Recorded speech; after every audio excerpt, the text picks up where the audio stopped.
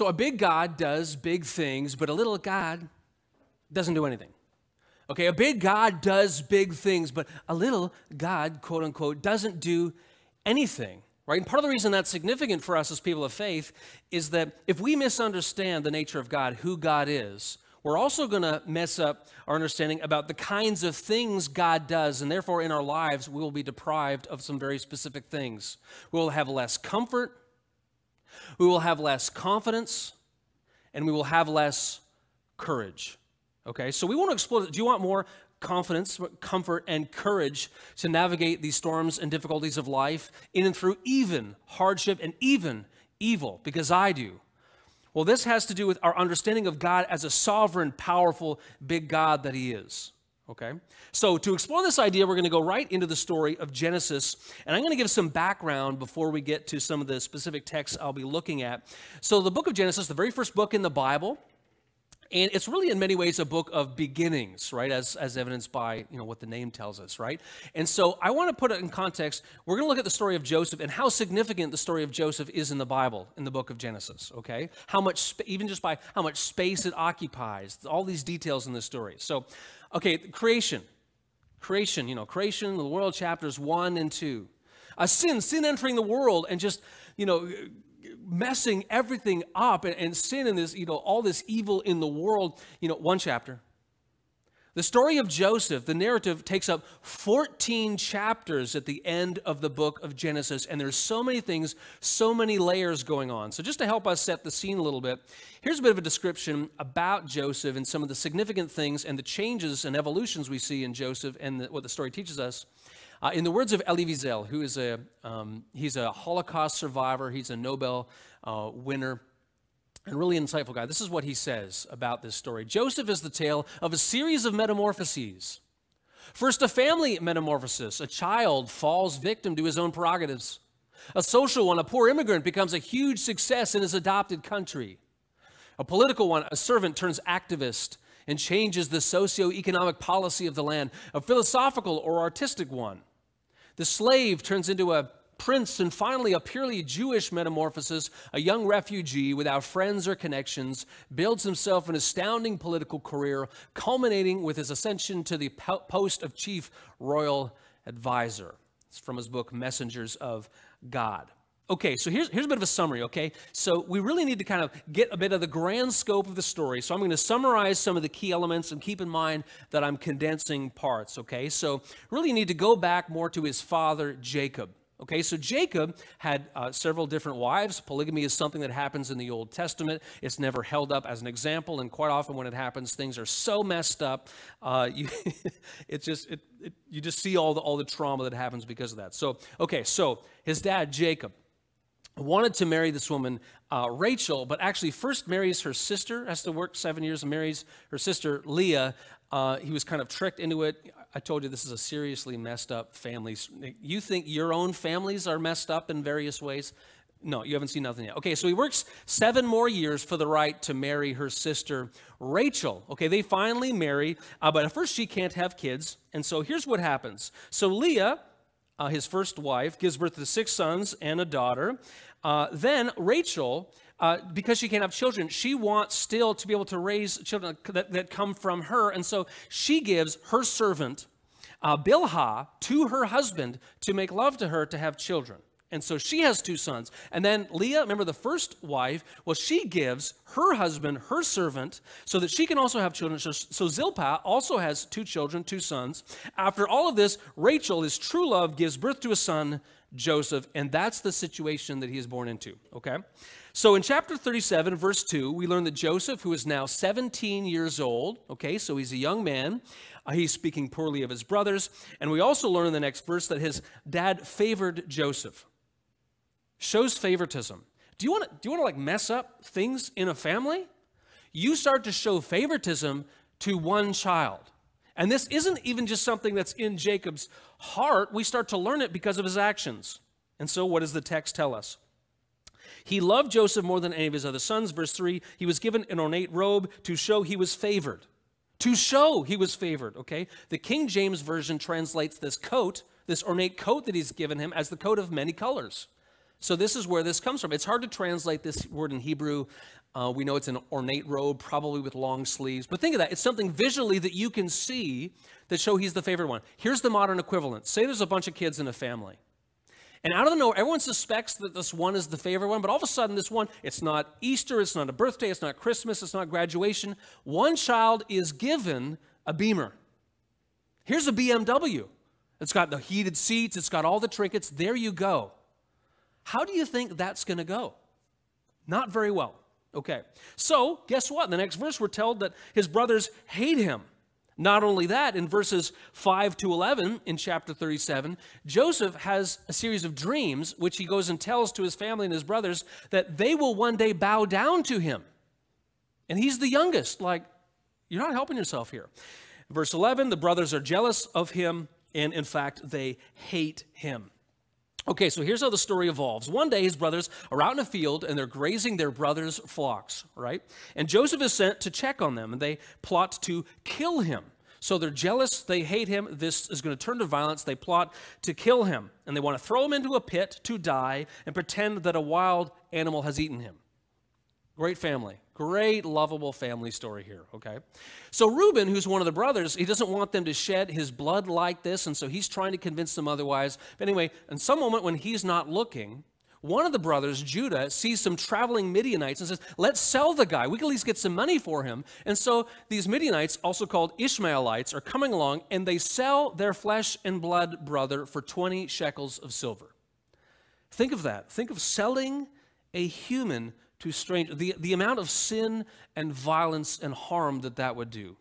That's what they decide to do. Reuben comes back, can't believe what has happened, and so they got to tell something to Jacob, and so they take this ornate robe, which is a sign of his favoritism. They dip it in goat's blood, and they take it back to their father. The father concludes, yeah, surely he must have been killed by wild animals. Remember, this is before DNA testing, right? And he is so incredibly sad. He refuses to be comforted and weeps. Meanwhile, in Egypt, okay, Joseph, he's down in Egypt. He eventually finds himself as a servant of a person named Potiphar. And Potiphar is a high Egyptian official. By this time, the text tells us that Joseph is actually very successful. He's good at what he does, and he's handsome. But Potiphar's wife starts to like him, and she wants to make love with him, and she asked him to do this, and Joseph actually turns her down, and this is what he says. He says, how then, and this is chapter 39, verse 9, how then could I do such a wicked thing and sin against God? So from this we learn that he is a devout person. He wants to honor God with his life and what he does, right? Because any sexual sin, any other sin, regardless of what happens to other people, it's first and foremost an offense against God. Joseph knows this. Well, that doesn't sit very well with her. She's used to getting her way. She tells her husband Potiphar, he believes her that she actually did try to attack her, even though Joseph did not. He goes into a prison. While he's in prison, we learn that he has the ability to interpret dreams. God has given him that ability. Eventually, and I'm condensing, eventually he helps the most powerful man in the land, Pharaoh himself, interpret some dreams that have been causing him consternation. Someone remembers, there's this guy in the prison who is able to interpret dreams. His name is Joseph, and he comes up, interprets the dreams, and through them, he's able to tell Pharaoh, hey, we're going to have 7 years of abundance in the land. There's going to be crops. It's going to be good. But they're going to be followed by 7 years of hardship and famine. So we better get ready for that. And Pharaoh is so happy that Joseph has given him this incredible good wisdom that literally overnight he jumps up 50 notches on the social ladder and becomes the second most powerful man in the land, basically essentially like a prime minister. Today it'd be like someone who is the bottom rung of social society and becomes, the minister of finance in the federal government overnight. It's just this huge, huge jump. And so Joseph is in charge of all the food because of his wisdom and what he has done for Pharaoh, and he earns dignity and respect. Okay, so here's where Joseph's family comes back into play. Way back with Jacob and the brothers, back in the land of Canaan, the famine has hit, and it's become so severe that they also run out of food. And so they hear there's some food in Egypt, and so they go down. What will they find? Well, they come to the person who's administering the food program, who is Joseph, their brother, except they don't recognize him. Many years have passed by this point. Also, probably Joseph is dressed in, the fancy clothes of a high Egyptian official, which he is. But he recognizes them. And in fact, he accuses them of being spies. You are spies. They've told him the story about Jacob and they're from Canaan. They told him the stuff, and he said, wait a second, you're spies. Now, in the course of things, he's found that their youngest brother, Benjamin, is still back with their brother Jacob. He's like, if you're not spies, go back, bring Benjamin back here to prove that your story is right and that you're not spies, and then we'll talk. Okay, so then they all go back to Canaan again. They tell the whole thing to their father. And their father's like, he's already thinks he's lost one child in Joseph, who he think was devoured by wild animals. He's already thinks that's already happened. And now it's like, you want to take Benjamin down, but what are they going to do? Like, they're hungry. And so they all go down to see him a second time. And Joseph, when they get there, Joseph creates this great feast for them. It's wonderful. But when Joseph sees his brother Benjamin there, he's just overcome, and he leaves the room. He's so emotional. He can't contain himself. Has this moment, collects himself, goes back in the room. They have the feast. The next day, they're all loaded up with the food. Things are good. Remember, I'm condensing here. They got their food up in the sacks here. But Joseph has this plan. He goes to one of his officials and says, I want you to do something. I want you to take this silver cup, and I want you to put it in the sack of Benjamin. Benjamin's the youngest, right? Put it in the sack. Don't tell them, right? And after they go, then come upon them, right up behind them, and say that, this cup is missing, right? And see what happens. So anyway, that's what happens. The cup goes in the sack. They're off on their way. And the servant comes up behind them, explains what's going on. The silver cup is going on. They are so convinced of their innocence because as far as they know, they haven't done anything wrong. They say, listen, if you find a cup in anyone's bag, that person's going to be put to death and the rest of us will be slaves. So convinced are they of their own innocence. They don't know that Joseph has done this. And so this search ensues. And of course, they find the silver cup, lo and behold, and it's in Benjamin's sack. Oh no, remember that way back in Canaan, Jacob said that if anything happens to Benjamin, he will die of sadness. And so literally they tear their clothes. They can't believe what's going on. They go back to Joseph in Egypt yet again. They go back and they explain what's going on. And Joseph says, okay, you don't need to die, and the rest of you don't need to be slaves. You can be free. However, this one, I'll keep this one. I'll keep Benjamin to be my servant.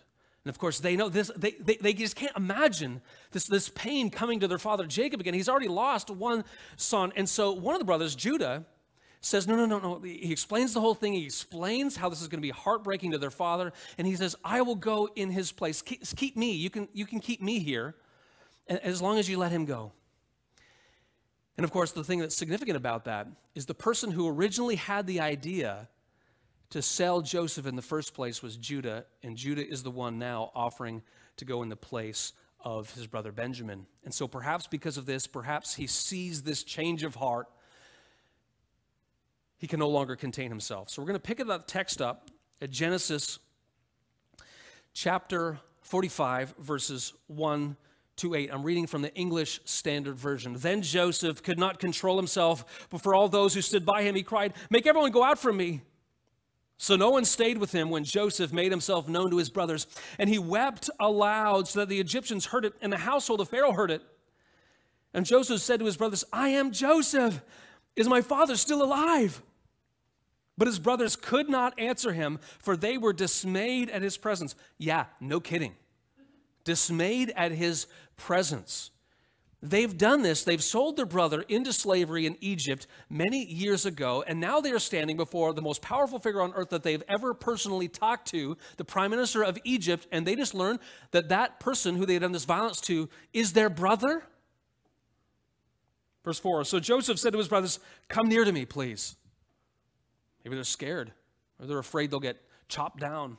Come near to me, please. And they came near, and he said, I am your brother Joseph, whom you sold into Egypt. And now do not be distressed or angry with yourselves because you sold me here, for God sent me before you to preserve life. What? They're the ones who came up with the plan and who saw the traitors, and we're going to put them in a pit and then sold him to strangers. God sent me before you to preserve life. For the famine has been in the land these 2 years, and there are yet 5 years in which there will be neither plowing nor harvest. And God sent me before you to prepare for you a remnant on earth, like a remaining group of people on earth, and to keep alive for you many survivors. So it is not you who sent me here, but God. He has made me a father to Pharaoh and Lord of all his house and ruler over all the land of Egypt. Wow, so this is a very dramatic scene. There's all this stuff that ensues. They eventually go back to Canaan. They get Jacob. He can't believe what's going on. He comes down. There's this big family reunion, but of course Jacob is older, so he eventually dies.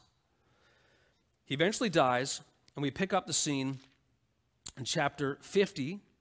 So turn a little bit, chapter 50, and we will continue at verses 15 and go to verse 20.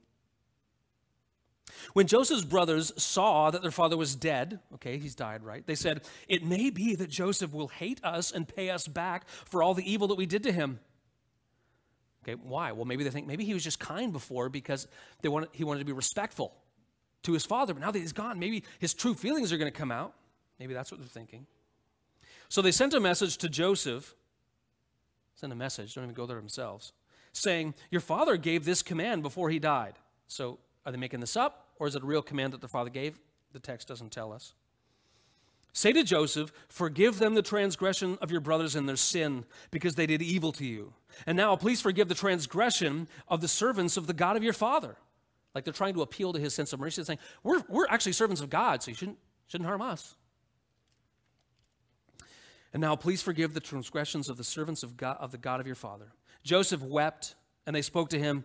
His brothers also came and fell down before him and said, "Behold, we are your servants." Interesting. When they had gone down to Egypt, they bowed down before him. And now they also bowed down before him, fulfilling that dream he had as a 17-year-old young man. Interesting, so it comes true. But Joseph said to them, "Do not fear. For am I in the place of God? As for you, you meant evil against me, but God meant it for good, to bring it about that many people should be kept alive as they are today." Okay, so I'm going to underline that key line there. You meant evil against me, but God meant it for good. Okay, so this is the word of the Lord. Thanks be to God. Okay, so that verse kind of reminds us of Romans 8:28, doesn't it? And we know that in all things, as the Apostle Paul writing in the 50s to the church in Rome, we know that in all things God works for the good of those who love him, who have been called according to his purpose. Keep this in mind here.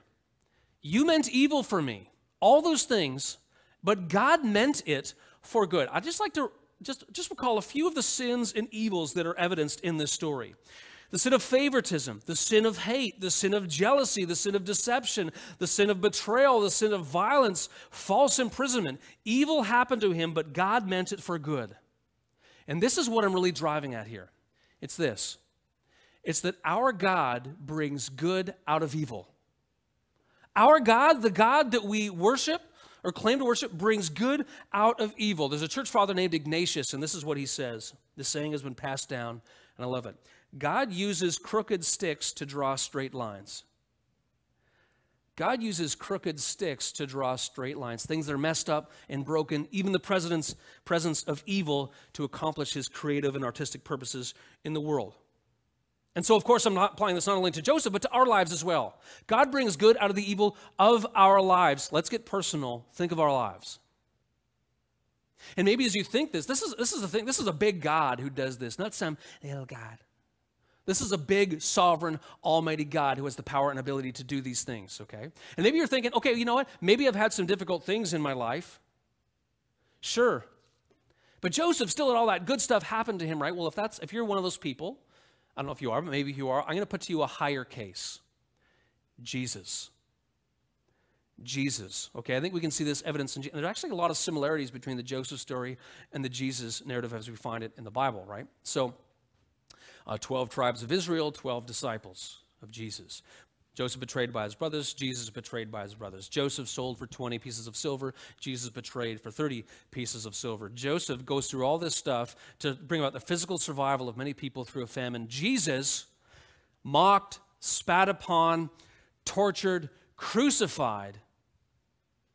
He just takes on so much human evil upon to himself, but God is even able to use this to bring about the redemption and salvation of everyone in human history who puts their faith and hope in him. Jesus. Our God brings good out of evil. So here's what I want us to do, 3 steps. Step 1 is think back to your own life. So this is something in your own past. Think of one thing that at the time was exceedingly horrible. Even evil. And now, in retrospect, through the rear view mirror of your mind, your mental rear view mirror, and you know that this, you can say to yourself, looking back on that, yeah, God was at work in that. I'm not saying what happened was good. I'm not saying that.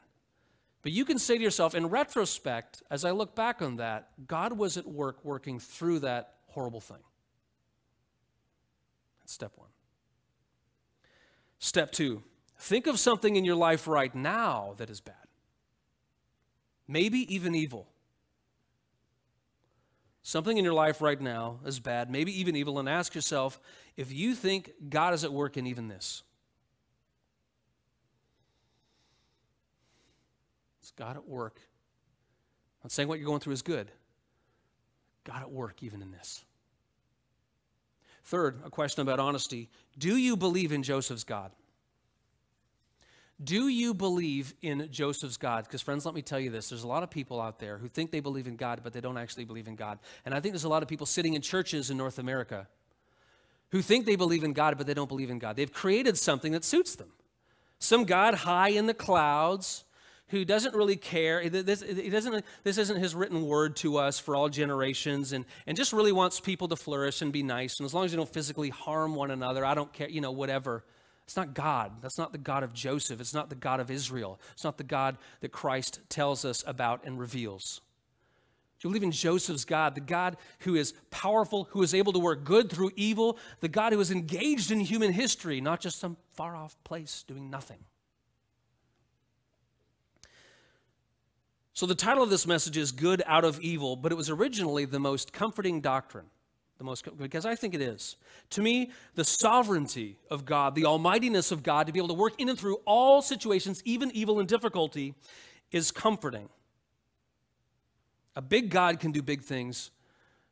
A little God, quote unquote, can't do anything.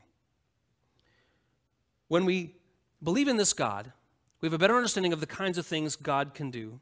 Therefore, it's comforting. Why? Because God can work in and through the situations that we're in, regardless of how challenging they are. It's comforting. 2, it gives us confidence. Why? Because that God is with us, actually with us.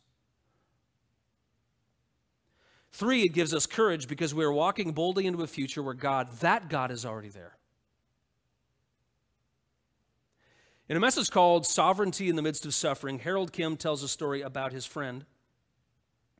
He had to bury his wife from an illness when she was 40.